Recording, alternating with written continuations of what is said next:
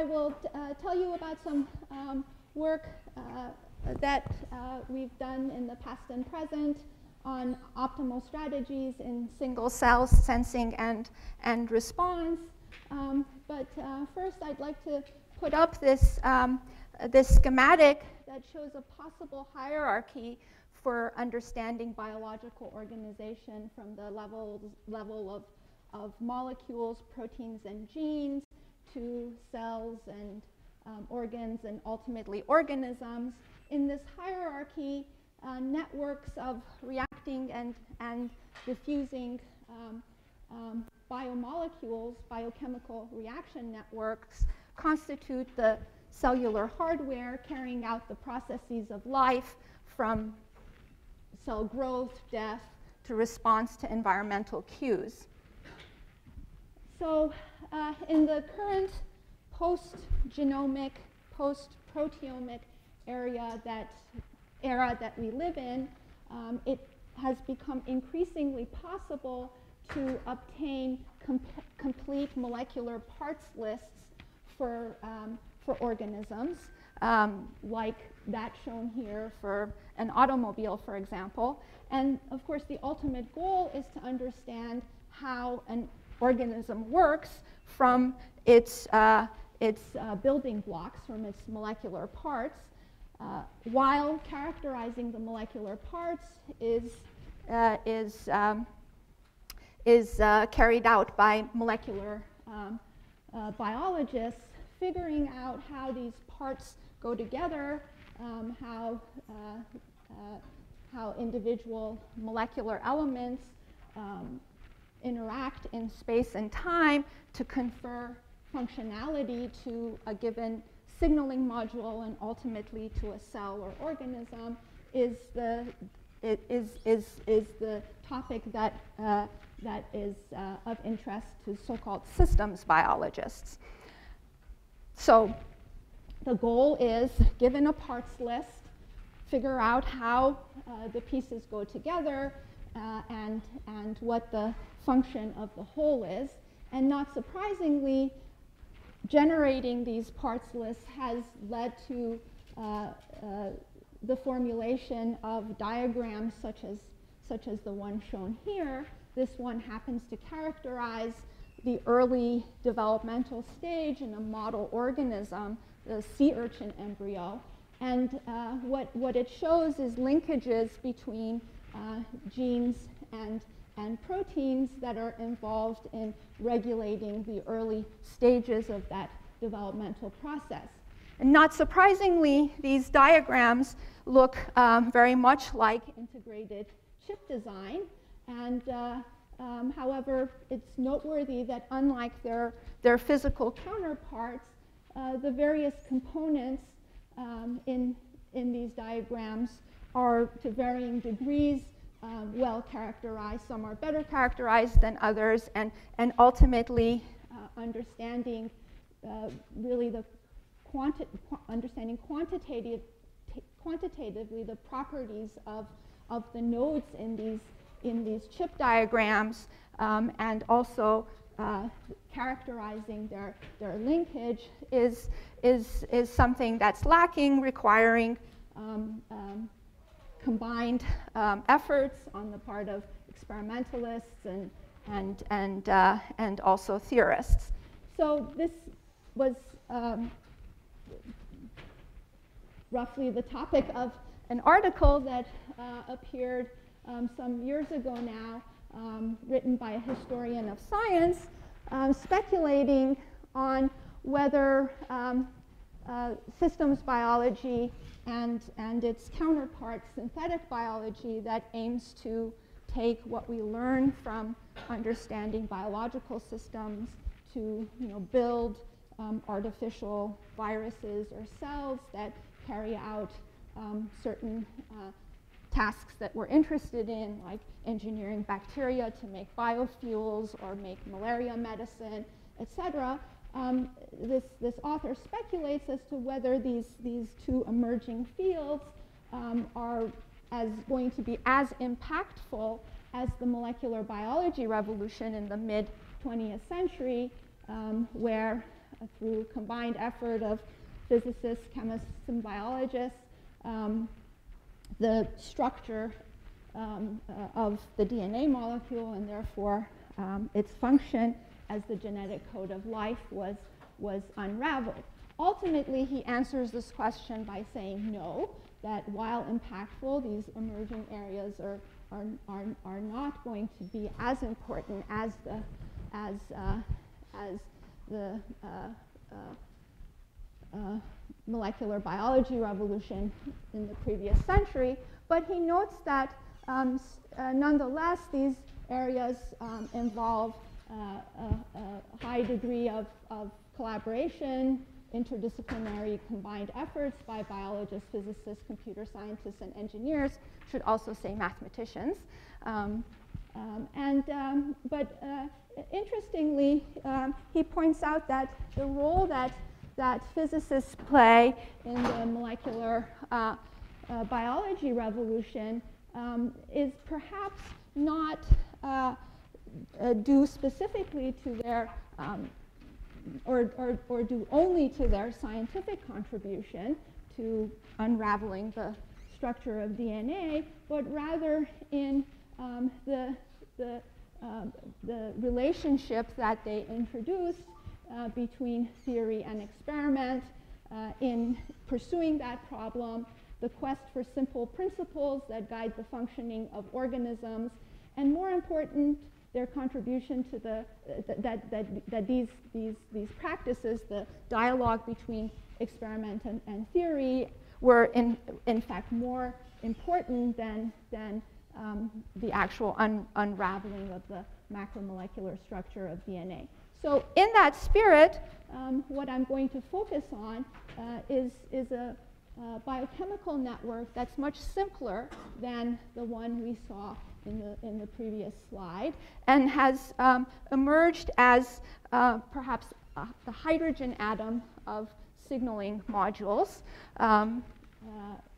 where in this network that governs the response of individual bacterial cells to chemical cues in the environment, food or repellents, all the components are known. They're biochemically characterized. There are a lot of genetics is known about what happens when one of the genes making a protein is knocked out, and as such, it's a simple, well characterized module that is amenable to asking the sorts of questions that we're interested in learning about.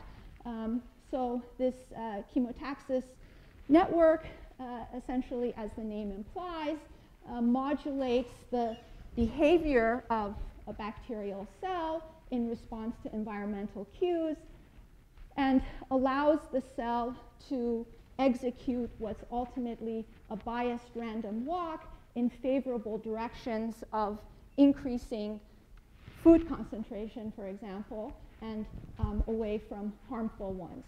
And this is carried out. The starting point is the binding of a signal, a substrate molecule, to receptors on the surface of the cell, so-called biological sensors or particle detectors. This binding event triggers a cascade of reactions that are well known inside the cell, culminating in the change in concentration of an intracellular signal, which in turn interacts with its receptors on the base of the flagellar rotary motor and biases the direction of the rotation of the motor, ultimately determining whether a bacterium is going to continue running in the direction that it's going in, or to stop and tumble and randomly choose a new direction. So what I'm initially going to be interested in is this generic task of measuring the concentration of a signal by biological receptors, either extracellular or intracellular receptors, which is, as I said, ubiquitous in the cellular circuitry. It's a common node in the cellular integrated chip diagrams. And what we'd like to understand is how reliably can this be carried out given inherent sources of noise. Time permitting, I'm going to zoom out and take a systems level view of this biochemical network and ask, what can we learn about the computations that this signaling module performs on the input to generate an output by putting in input signals with known statistics and observing the output. So a quick discussion about the phenomenology of chemotaxis in bacteria, with E. coli being the standard cell type that apparently all cell biologists have two cells of interest. It's either E. coli and whatever particular other species they're working on. But again, E. coli has been used in the lab extensively, and a lot is known about its genetics, and therefore the chemotaxis signaling module that we'll focus on is based on what we know in E. coli. What the chemotactic response involves, as I said, is the measuring of a fluctuating input concentration, food or repellent. The signaling network performs a computation on that input, which involves a prediction of the current state of the cell, the current concentration that at the present location of the cell, and the cell's forecast prediction of the future state of the environment, and this is done through performing essentially a time derivative filtering operation on the input. And ultimately, the response is the modulation of the mean runtime, as I said. So in the case of E. coli, fluorescently stained here, there are something like 4 to 8 flagella per cell. They are able to bundle into a single propeller when they all rotate in a particular direction. Turns out to be in the counterclockwise direction. This is the direction that matches the inherent chirality of the flagellar filaments. When they rotate in the counterclockwise direction, hydrodynamic coupling between flagella allowed them to bundle up and act as a propeller, and the cell runs. If one or more flagella rotate in the opposite direction, the bundle hydrodynamically falls apart. The cell, very immediately in the low Reynolds number regime that single-celled organisms inhabit, stops, tumbles, and selects a new direction, which may or may not be better than the direction it was going in. And at the end of the day, by modulating the mean runtime, it's able to exhibit a biased random walk in the direction that it wants to go. So as I said, the measurement of the concentration of signaling molecules by receptors is a generic task in the cellular circuitry. In the case of chemotaxis, it's really the name of the game: measure concentration of food and find greener pastures. But it's an example of a measurement process that goes on at various junctures in the cell, beginning with, for example, the expression of genes, where a region on the DNA to which a transcription factor, a protein molecule that determines whether or not a gene is going to be expressed, binds. This region of DNA can be thought of as a receptor or sensor for the binding of the transcription factor. and that in turn controls the expression of the protein product of that gene. This process we can think of as a measurement process where the sensor measures the concentration of a signal and determines whether the next step should happen. So it's a generic task, and what we'd like to understand is what the physical limit is in this measurement accuracy. Do biological systems at the level of individual receptors or whole cells come close to this limit, and how does this limit in turn constrain downstream events? This question was first posed in a now classic paper by Berg and Purcell entitled The Physics of Chemoreception.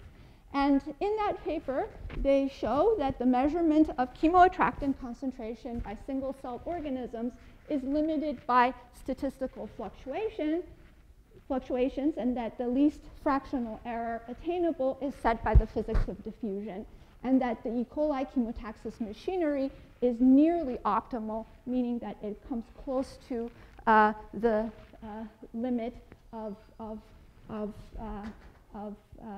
counting numbers of diffusing signaling molecules.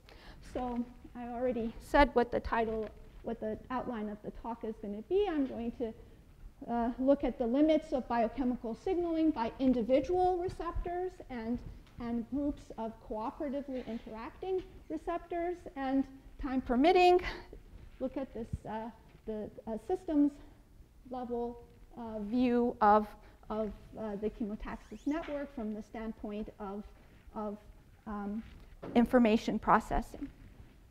So first, a quick review of Berg and Purcell's approach. They start by considering a hypothetical perfect concentration measuring device. Okay, and this is basically a device that's able to count the number of diffusing signaling molecules within an effective volume that's set by its characteristic linear dimension exactly. Okay, and so if the mean concentration of the signal is C bar and the size of this device linear dimension is A, the mean number of particles that it would, signaling molecules that it would count in one measurement is C bar times the volume. However, we know that a single measurement is subject to a measurement error delta n that goes like the square root of the mean number of particles. And we also know from taking measurements in the lab that we can beat down this single measurement error by making multiple measurements. And so if this device is able to integrate the concentration of the signal in time, or in other words, take multiple measurements in some time tau, it's able to beat down the measurement error in the following way. The characteristic time scale for diffusion to refresh this region is dimensionally given by the size of the device squared divided by the diffusion constant. Okay, and this ensures that basically the device is not counting the same molecules over and over again, and that each measurement really constitutes an independent sampling of the signal. So if it integrates the signal for a length of time tau, tau over the diffusive time scale is the number of independent measurements it can make, and therefore the measurement error goes down by a factor of 1 over the square root of number of measurements, and that leads to a relative accuracy in measuring the concentration C that is given by this expression, and we could have dimensionally arrived at this result as well. It's given by 1 over square root of the product of the concentration of the signal, the linear dimension of the device, the diffusion constant, and the measurement time. So some questions that arise are, how does this argument that's based on counting molecules in a volume work for cells and receptors that count molecules on their surface? How general is it? Does it apply equally well to a single receptor molecule as well as to an entire cell? And more specifically, how do we go from a single receptor to a cluster of receptors, and what about interactions between receptors? Finally, what about the biochemical details of the measurement process, which is involved when we consider a device that's in fact not counting molecules perfectly, but rather through the binding and unbinding of the signal with the sensor. So we revisited this problem in the following way. We consider starting with a single receptor and look at specifically at the diffusion of the substrate or signal and its binding and unbinding to the receptor. N is the binding occupancy of the receptor. It goes from 0 to 1. 0 is unbound, 1 is bound. These rates characterize the rate at which the substrate binds and unbinds from the receptor. There is a delta function term in the diffusion equation describing the signal that accounts for the fact that a binding event counts as a sink and an unbinding event as a source for diffusion of the substrate at the location of the receptor. Detailed balance relates the ratio of the on and off rates to the difference in the free energy between the bound and unbound states of the receptor. Fluctuations in the concentration of the diffusing signal, as well as fluctuations in the difference in free energies of the bound and unbound states of the receptor, will drive the linear response of the steady state solution to the governing equations in the previous slide. So these are the linearized equations. If I look at the linear response of the receptor occupancy to fluctuations in concentration and fluctuations in the binding free energy, okay, we note that these linearized equations are indeed analogous to a mechanical counterpart that we are perhaps more familiar with, namely the Brownian motion of a particle under a Hookean restoring force in equilibrium with a particle bath in the limit that we can ignore the inertial term. So indeed, what we're doing is inferring the concentration of the signal by monitoring the binding occupancy of the receptor, and our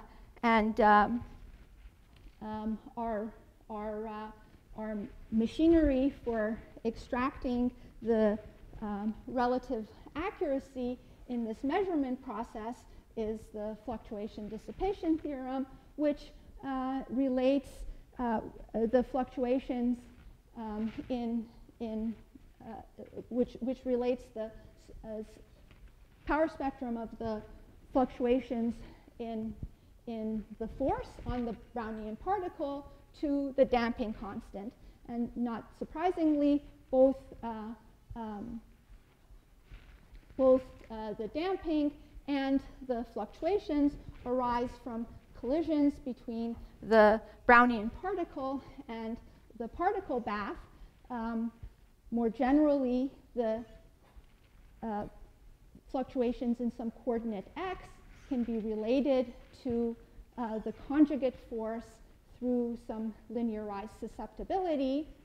Knowing the linearized susceptibility, which we can extract from the linearized equations, the general form of the fluctuation dissipation theorem relates the power spectrum of the coordinate, or equivalently its conjugate force, to the imaginary part of the linearized susceptibility.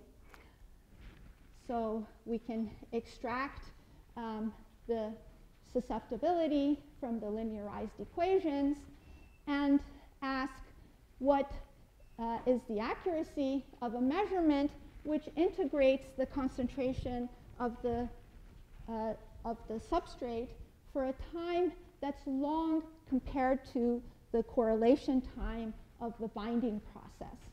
Okay? And if we're willing to integrate for a time that's long compared to this time characterized by the characteristic binding and unbinding rates, then the variance in our measurement of concentration can be related to the zero frequency limit of the power spectrum, and we can extract that from the generalized susceptibility. When we do that, we find a relative measurement accuracy that looks like the following. So it has a contribution now from two terms. There is a term that is essentially identical up to a factor to the Berg and Purcell result, but there's an additional contribution which comes from the measurement error in the biochemical process of measuring the concentration.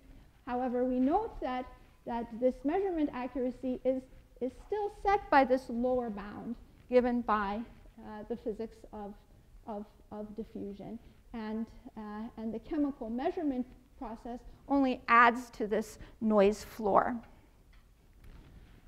Additionally, we can ask what happens when we don't have just a single receptor, but rather multiple receptors, perhaps working together to measure the concentration of ligand. And that is also a situation that occurs fairly ubiquitously in the cellular circuitry. Famous example being the hemoglobin molecule, which binds 4 oxygen atoms and exhibits a very sharp or sigmoidal response in its conformation to the concentration of the signal. So this is called cooperativity or allostery in biochemical signaling, where a macromolecule has multiple binding sites and can exist in one of a number of states, and whether it exists in one state or another is a function of the number of substrate molecules that are bound. This sigmoidal response is also present in the chemotaxis signaling network, where now, if we look at the back end of the network, where the intracellular signal binds to receptors at the base of the flagellar motor and biases its direction of rotation, ultimately biasing whether the cell runs or tumbles, we note that the clockwise bias or the counterclockwise bias as a function of the concentration of the intracellular signal has this very sharp response. This is the related switching frequency of switching between the two rotational states of the motor. There are detailed electron microscopy images that tell us how big this receptor cluster at the base of the flagellar motor is. It's about 45 nanometers in diameter and consists of about 34 individual binding subunits. And so we can now think of this cluster as a sensor and ask how well does this cluster do in measuring the concentration of its input, and first of all, what are the theoretical limits, and given these experimental measurements, how close does the performance of the cluster come to the theoretical bounds? What exactly is the experiment? What is being measured actually? Right. So this is the clockwise bias of the flagellar motor. So this you observe. This you observe, right. So what they do is they attach the cell to a slide, so it's immobilized, and they put a fluorescent tag on the flagellum, and they observe its rotation under the microscope, clockwise or counterclockwise. Okay? They find what fraction of the time it spends in the clockwise rotational state as a function of the intracellular concentration of the signal. How they vary that is actually a notable experimental feat, but they basically are able to vary the concentration of this intracellular signal. And how do you measure that? So how do you measure that? Again, these are proteins that are fluorescently tagged.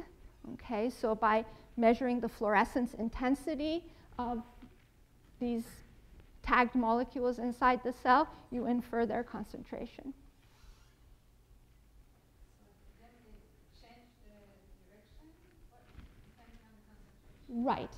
So depending on what the concentration of the intracellular signal is, the mean clockwise bias is going to be different. Okay. So if the concentration is low, the flagella are almost entirely always rotating in the counterclockwise direction. If the concentration is high, they're almost always in the clockwise state. Okay, so they have an experimental way of modulating this concentration, and I can say more about that if people are interested. Is it because of interaction of these molecules with the flagellum that it's... Yes, absolutely. So let's go back to an early slide that went by very quickly. So the idea is that as cells are exhibiting this chemotactic response, not attached to a slide in the lab, okay, there is an extracellular signal, food, that binds to particle detectors on the cell surface. It triggers a cascade of reactions inside the cell, okay, that culminate in the change in the concentration of another chemotaxis molecule. These are, very creatively named the B chemotaxis molecule, the R chemotaxis molecule. This is the Y chemotaxis molecule, okay? And its level of phosphorylation changes, okay? And so the mean concentration of phosphorylated QY inside the cell will determine the motor bias, because this QY will bind to receptors at the base of the motor, the ones that we saw in this slide. Okay, so these are individual binding sites. Okay, each of these, so this cluster constitutes 34 individual binding sites and essentially acts as a receptor cluster. And this binding event, like the hemoglobin example, where the binding of oxygen to hemoglobin causes it to change in a very sharp sigmoidal fashion between its relaxed and tense conformational states, the binding of intracellular QIP to the receptors at the base of the flagellar motor causes it to switch between these two rotational states. Is that clearer? Yes? No? Why is the switching the derivative of the moving? You mean this? Yeah, this is the derivative of the top curve. Is there a simple reason for that? So there is a simple reason. It's basically it's in this region of concentration that the clockwise bias is changing rapidly in response to the concentration of the input. Okay, and therefore it's in this range in concentration that the switching frequency is going to be highest. When there is very little QIP or a lot of QIP, okay, you're almost always in the clockwise state or counterclockwise state. It's in this region that you're going to be switching a lot between those two rotational states. So this constitutes very few QIP molecules bound to the motor, a lot of QIP molecules bound to the motor. In both of these limits, the motor is in one or the other state. It's in this intermediate concentration region that it switches frequently. Okay, so we can describe this transition between the two states of the flagellar motor corresponding to clockwise and counterclockwise rotating states. Remember, if the flagella are rotating in the counterclockwise state, that is in the same direction as the inherent chirality of the flagellar filament, and they bundle and the cell runs. If they rotate in the clockwise direction, the bundle falls apart and the cell tumbles.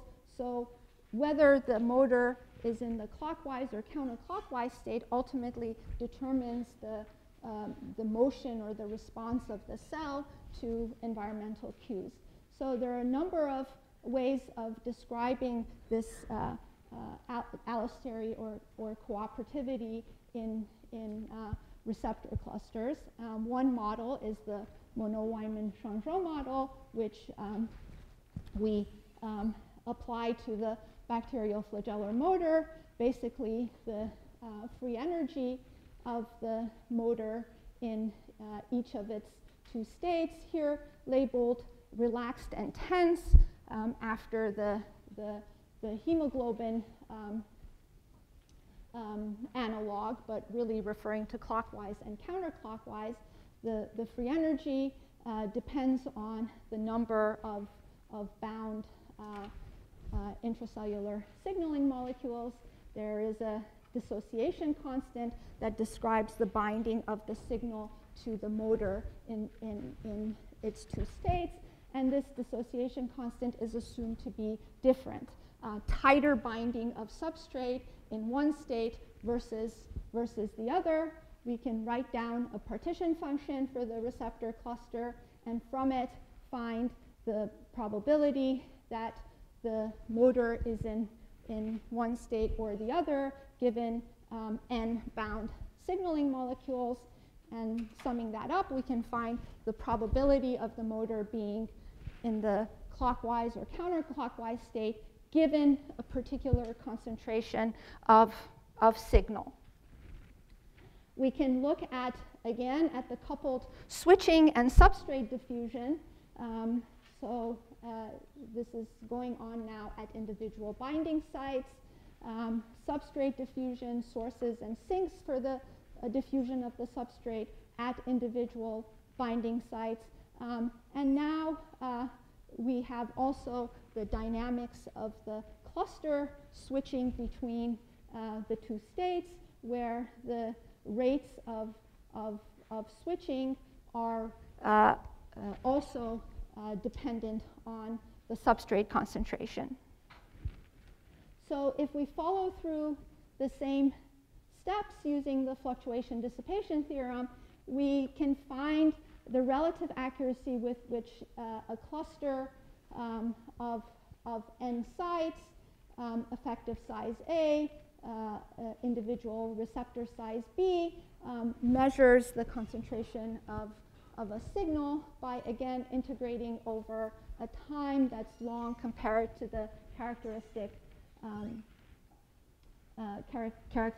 time scale associated with substrate binding and unbinding.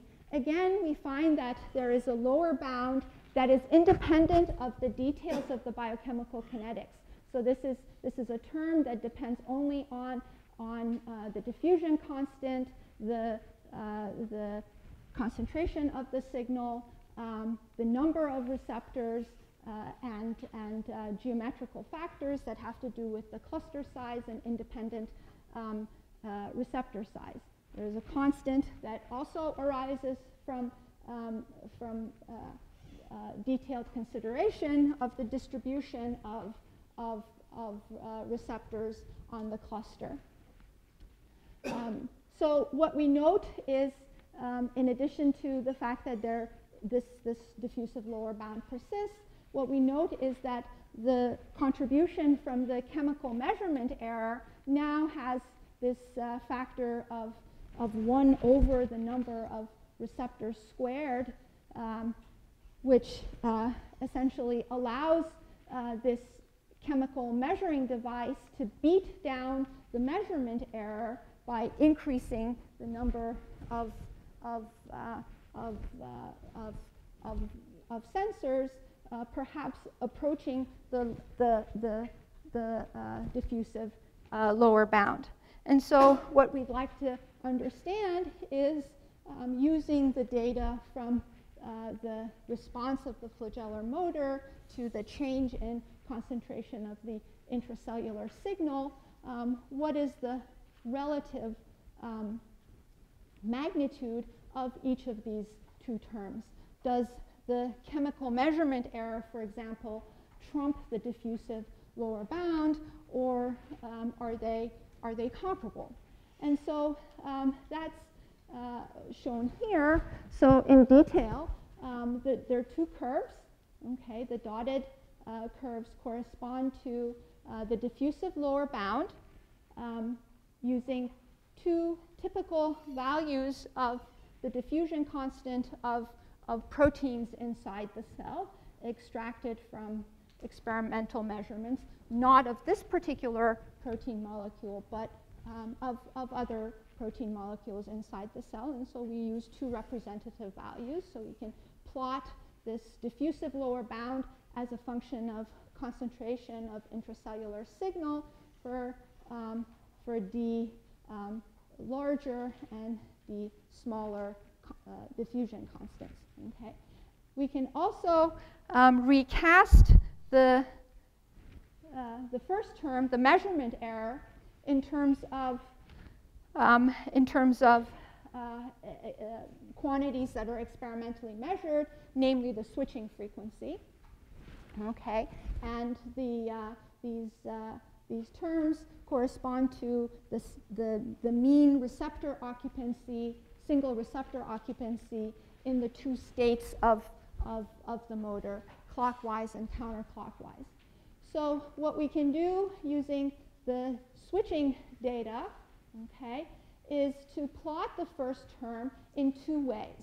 Okay, first, I will assume that this term is the largest it can be, okay, giving the smallest bound, and the largest it can be is 1. That assumes that that the signal binds very tightly to one state and not at all to the other state of the motor. Okay, and that gives this lower bound of the experimental data shown in circles. Okay, another way of finding this first term is, in addition to the switching frequency, we can use the data that gives the clockwise bias as a function of concentration to actually calculate the dissociation constants in the two states in the two states from fits to the bias data. And that gives us the squares. Okay?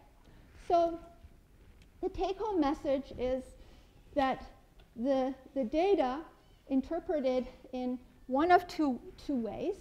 Okay? This is the lowest bound that the data would offer, and this is the lowest bound that the diffusive limit would offer using typical values of diffusion constants. These are comparable. And in general, if I interpret the data slightly differently by using actual fits to the clockwise bias as well, I get a bound that's different by a factor of a few. But at the end of the day, the measurement, the biochemical measurement error that comes from treating the motor as a cooperative receptor cluster is comparable to the lower bounds set by diffusion. So that's basically the take-home message, that the physical limit to biochemical signaling that was first suggested by Berg and Purcell as coming from diffusive counting noise is surprisingly general. Chemical processing of the measurement of the concentration simply adds to this lower bound. Cooperativity, which is a ubiquitous property of receptor clusters, can serve to bring down this contribution, allowing signaling systems to approach the diffusive lower bound. And a theme that can be made increasingly quantitative by essentially comparing with quantitative experiments is that for crucial tasks and for bacteria, there's a huge selective pressure to find food quickly. For crucial tasks, measurement of concentration really does approach the limits set by physical laws. And there are works, examples are given here, but there's a very extensive past and present literature in these areas as well as others, demonstrating, for example, the precision of gene expression boundaries in development, which essentially comes down to counting numbers of transcription factors and accordingly turning on genes, as well as the chemotactic response of the growth cone in neurons that controls the precise wiring of nerve cells in the nervous system. So although we focused on bacteria as the so-called hydrogen atoms, there are other important examples that show the same performance consistent with physical lower bounds. So in the neural system also they look for the food? They don't look for food. They look for a chemical signal, for example, neurotransmitters secreted by other nerve cells. So this is meant to illustrate a schematic of a concentration gradient of a chemical signal. That's not food, but it's a signal that receptors on the growth cone respond to and grow preferentially in that direction, because that's the direction in which they're going to go to make a connection, a contact with another neuron. So this is another neuron here, and this guy is going to grow in that direction. But in order to do so, it has to precisely determine what direction to grow in. So and they find it by moving, and then how did it? I didn't. Yeah, they grow and they retract. In this case, there isn't a motion, a biased random walk, as in the case of bacteria, but the growth cone essentially probes the local environment by growing and retracting in many directions, and by sampling its local environment through this growth and retraction, and then choosing the direction in which the concentration gradient is highest. So it's not motion, but rather growth and retraction that samples the local concentration field. Okay, so I think I have maybe 10 minutes. So, I have a question. yeah. Insects, of course, follow concentrations of pheromones. Yes, olfaction is are extremely low. absolutely. There's been a lot of Yeah. research on as to how that actually works. Is this Right. mechanism? Yes. So, and in fact, I should have put olfaction on there as well, but you're absolutely right. There are examples known where insects can respond to a single odorant molecule, and so it's the same process of signaling where odorant interacts with receptor, triggering downstream events that ultimately culminate somewhere in the brain in the sense of smell. But the first stage is the measurement of the concentration of signal by the individual or cluster of receptors.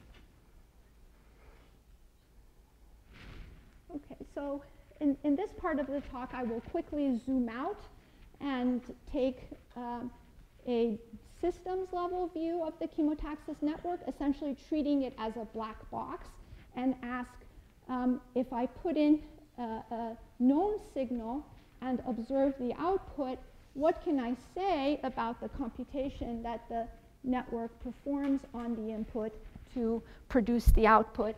The chemotaxis network is especially well suited in this respect because, as I said, it's biochemically very well characterized, and therefore, what we learn we can then extend to lesser characterized networks, and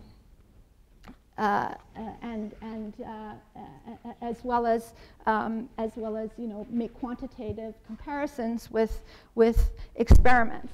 So while we consider information processing to be that which is carried out by usually neurons or networks of neurons, really the most fundamental level of information processing in biology is at the level of biochemical signaling networks, where an internal or external stimulus is measured and converted into a response. In the case of chemotaxis, as we saw, it's the number of attractant or repellent molecules that triggers a response, a change in the rotational state of the motor. This is directly analogous to a very similar problem in neuroscience, namely visual transduction, where photons interacting with photoreceptor cells, the first stage in the visual transduction pathway, generate what eventually becomes a change in the potential between the inside and outside of the cell, a change in transmembrane potential, otherwise known as a neuronal spike. So change in concentration of molecules gives rise to a change in motor bias. In visual transduction, the change in number of photons gives rise to the change in the transmembrane potential or spike, which in turn is transmitted by other neurons and culminates in some, in the sense of vision, in some region in the brain. Okay, so so really these two problems are very analogous, and the techniques that I'm going to use to think about chemotaxis as a signaling module, as a black box, are borrowed directly from computational neuroscience, from looking at how networks of neurons perform computations on their input to produce an output. And as I said, what's nice about the chemotaxis network is that we have a complete characterization of the proteins, their numbers, their reactions and reaction rates, and therefore we can simulate the chemotaxis network in a way that fairly realistically represents the actual experimental system. And the work that we've carried out is based on there are a number of computational frameworks, and we've used and adapted one of them. So what do? In response, we put in a fluctuating concentration of attractant, and we simulate the network response to this input. For example, here is the concentration of the intracellular QIP. This is the one that interacts with the motor and biases its rotational state. And we adopt a phenomenological model for the change in the state of the motor that's based on a simple threshold crossing. When the concentration of this internal signal crosses this threshold, the motor switches from one state to another. And again, we've borrowed this from previous works. We can show, and these are our simulation results, that the statistics of the motor reversals produced in our simulations, put in input, let the network do its thing, phenomenologically model the motor response, look at the fraction of the time the motor spends in the clockwise and counterclockwise states. We find these distributions in our simulations that well represent the experimental data. And so at the end of the day, what we're going to do, having made this comparison, is essentially use the simulations as a proxy for experiments. And we put in a signal, which is a Gaussian distributed time series with specified mean and standard deviation and correlation time, and we observe motor reversal events. Note that unlike the neuronal case, where there is one class of output events, spikes, corresponding to a change in the rapid change in the transmembrane potential, we have two classes of spikes, transitions from counterclockwise to clockwise and clockwise to counterclockwise states.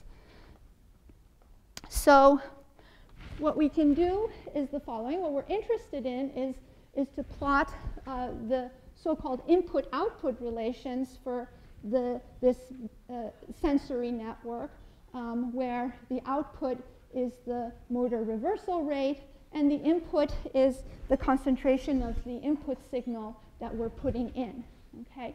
If the input signal is slow, then the network can essentially track the changes in the input signal. And what I mean by slow is slow compared to the characteristic time scales of the chemotaxis network given by the network reaction rates.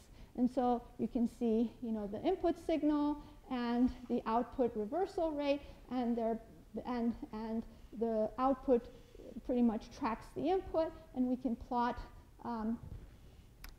input-output relations in this way by essentially directly plotting the reversal rate as a function of the input concentration. In the case where the input signal is a fast signal, meaning that, the correlation time is faster than the characteristic time scale of the network, then we have to work harder to extract the input-output relations. And we use a technique, as I said, borrowed from computational neuroscience, which is a reverse correlation method called spike-triggered, or in our case, motor reversal-triggered covariance analysis. Okay? In the case of a rapidly varying signal, the network can't track the changes in the input stimulus, and instead the output, the reversal events, depend on the history of the input over some window. And the technique that we use to extract output reversal rate as a function of input relies on figuring out how the two distributions, the distribution of the raw stimulus and the distribution of the stimulus given motor reversal events, okay, differ. So that's done by essentially looking at constructing two covariance matrices. One is that of the raw stimulus, and that's the prior, and a second covariance matrix, which is the covariance matrix of the input stimulus, the output-triggered, motor reversal-triggered input stimulus, essentially using these pieces of the input stimulus to construct the covariance matrix. Okay. If we construct the difference between these two covariance matrices, right, and look at the eigenvalues and eigenvectors of this matrix, we find the following. There's a background of 0 eigenvalues that correspond to directions in stimulus space where the distribution of the raw input stimulus and the motor reversal triggered input stimulus are the same. Well, specifically, the variances are the same.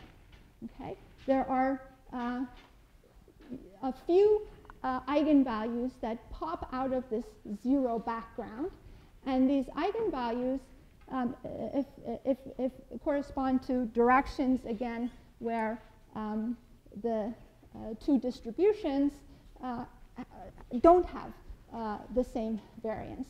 And we can look at these eigenvectors, and not surprisingly, they correspond to an averaging and a differentiating operation. So the first eigenvalue corresponds to an averaging filter that computes the average concentration of the input signal, and the second eigenvector corresponds to a differentiating filter that finds the time derivative of the concentration. And that's essentially what the chemotaxis response is about. Find the concentration and determine whether it's increasing or decreasing in time. So we can use these eigenvectors or filters to find the filtered signal, and from the filtered signal construct input-output relations as a function of the signal filtered along these dominant directions. So this is the average signal, and this is the time derivative, and we construct input-output relations from conditional probability distributions of the input the output triggered input and the raw stimulus. So these are the probability distributions that we find, and from them we can construct input-output relations and ask, well, how well do these two network filters or input-output relations computed by essentially reducing the function of the chemotaxis network to these two operations, averaging and differentiating, how well does this capture the response of the network? We can put in an input stimulus, filter it, use the computed input-output relation to find the reversal rate based on these two dominant filters only. That's shown in blue. And in red, we have the actual output of the network. And here they are superimposed, demonstrating that these two dominant filters indeed do fairly accurately capture the response of this network.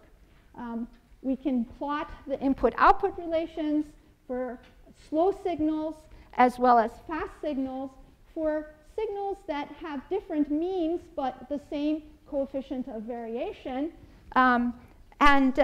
We note that if we subtract the mean and rescale by the variance of the standard deviation of the input signal, that these different input-output relations collapse onto a universal function, both for the slow signal as well as shown here for the fast signal.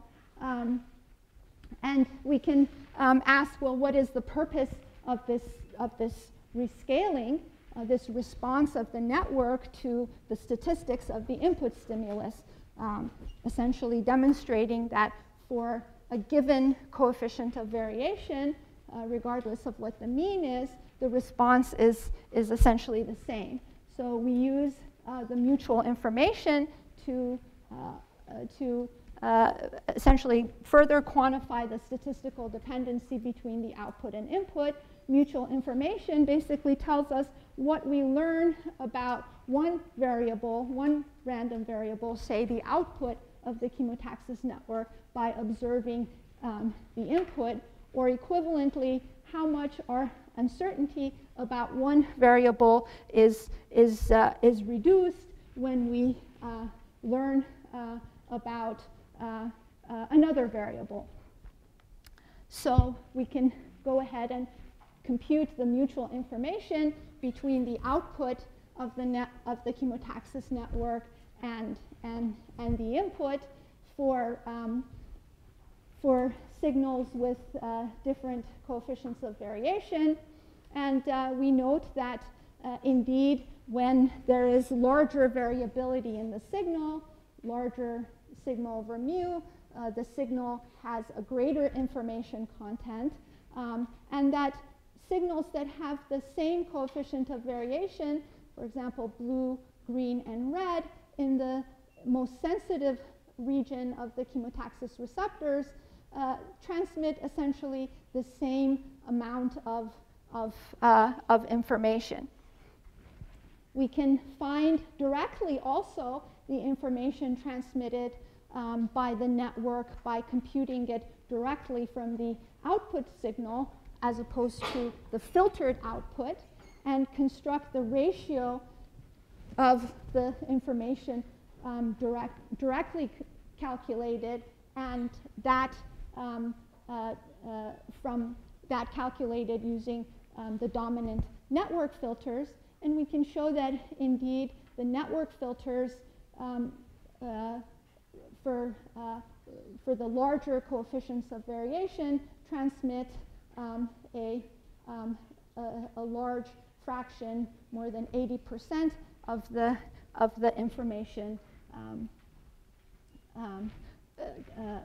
information carried by the input signal.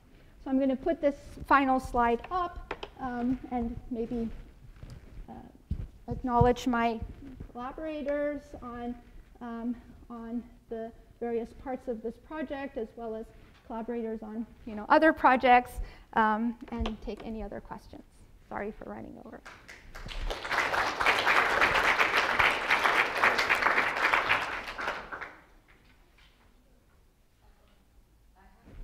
Oh. So these bacteria, do they compete for the food? So how does it, I mean, because is it going to be a mess when you have so many of them fighting?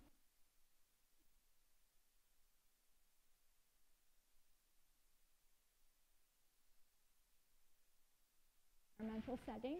So one common assay that's used to study chemotaxis are so-called auger assays, where essentially there's a petri dish that's loaded with an agarose gel. It's a fluid-filled porous medium that is loaded with nutrients. Cells are inoculated in the middle, and then they basically grow. They divide, but also move because they deplete the nutrients where they are, and thereby establish a concentration gradient that increases in the radial direction.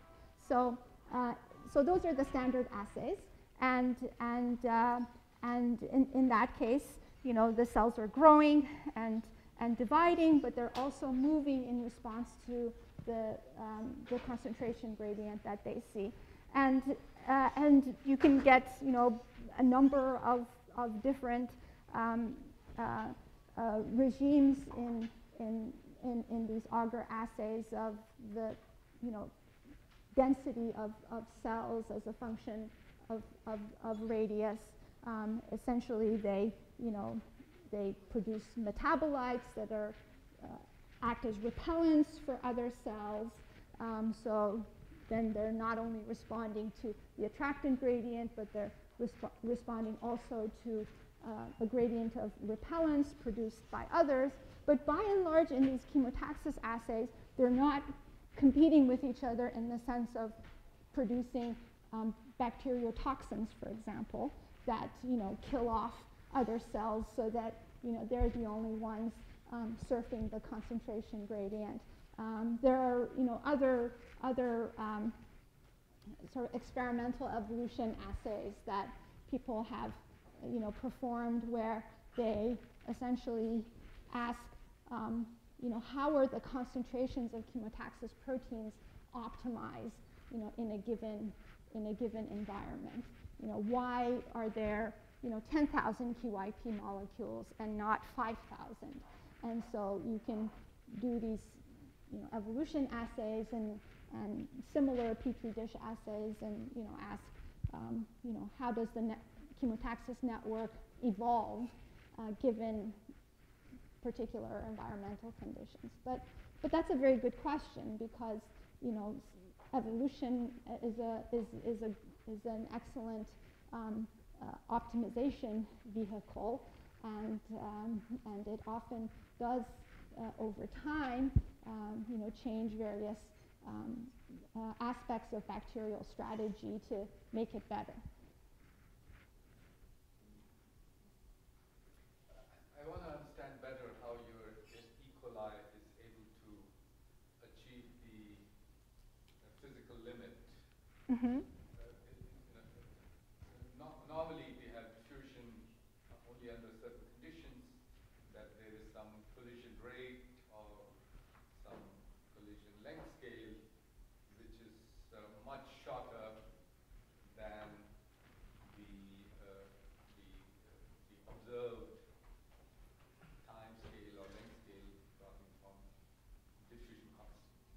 So in other words, they have to be, You mean your E. coli must be making measurements on a much faster time scale or over many shorter length scales than the observation. So I wanted to know, do we understand this shorter time scale or shorter length scale from these experiments? So if I understand your question correctly, so you're wondering about the time scale of the. Let's say I have a particle moving Yeah. in a fluid, Yes. and it's diffusing, Right. but that really means that the individual molecular collision rate with that object that you are monitoring is much, much faster Right. than the movement rate. So there has to be some. Then the cell speed, you mean? Yeah. Yes. So there has to be some much faster or many more measurements being made than just coming in contact. There have to be many different measurements to be made in order to achieve the diffusion equation. So Right. So something microscopic. So is there some knowledge about that? I mean, for example, if you were to do some experiment, some scattering experiment to see the microscopics of what is going on? Right. So that's a good question, and I can defer to the fact that I'm a theorist. So perhaps, I don't know. But we can also think about having a stationary cell. Okay, so the cell doesn't have to be moving, although that's the natural setting. It's moving and measuring. Okay, but we can also think of the cell being stationary and there being a concentration field, right? You know, a gradient that it's still responding to. If we can monitor the rotational bias of the motor and therefore its response, but it doesn't have to be moving, right? So we can remove this cell motion from the measurement process, although, as you point out, what it's doing is moving and measuring at the same time. What I thought you were asking was this point that I made about the measurement time being longer than the characteristic time scale associated with the binding and unbinding of the ligand to the receptors. So you're saying that is the short time scale. That's the short time scale. That's right. It's that binding and unbinding that's the short time scale. That's right. And so as long as it's integrating over a time scale that's long compared to that, and that comes from the binding and unbinding rates. Okay. So as long as it's integrating over a time that's long compared to that, then we can do everything that we did, look at the zero frequency. Binding and unbinding at the surface, or is it some non-local? It's at the surface, yeah. It's at the surface for the detection of the external stimulus. For the internal receptors at the base of the motor, it's inside the cell, and that has its own complicating factors. But typically, the time scale for integration that's quoted in bacterial chemotaxis assays is about 1 second. Okay, so the mean runtime, if the cells are not in a gradient, okay, and they're exhibiting an unbiased random walk, their mean runtime is about 1 second. And that also happens to be the time scale over which rotational diffusion will naturally disorient the bacterial cell from a direction in which it's running. So if the cell integrates over a time scale that's much longer than 1 second, then it will not be going in the direction that it thinks it was going in, because rotational diffusion has changed its orientation. So the integration time is about 1 second in the absence of a gradient. When it's going up a gradient, of course, it extends that, and it happens to be on the same order of magnitude as the time scale for rotational diffusion to basically change the run direction.